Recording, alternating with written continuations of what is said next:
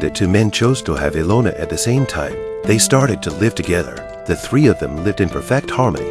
Their love life and business were all three.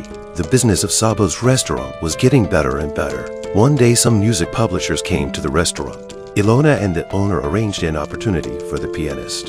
And so the pianist's Melancholy Sunday, which he had written for her, finally became famous. The piano piece became a big sensation in Budapest and the world at that time. Many customers came to Sab's every day. The restaurant's fame was accompanied by a conflict between the three of them. But after the quarrel, the relationship between the three of them became stronger. In the last week, 5 people died in a row with the Melancholy Sunday. Shorts is limited in duration. Click on the comments section to see the full episode.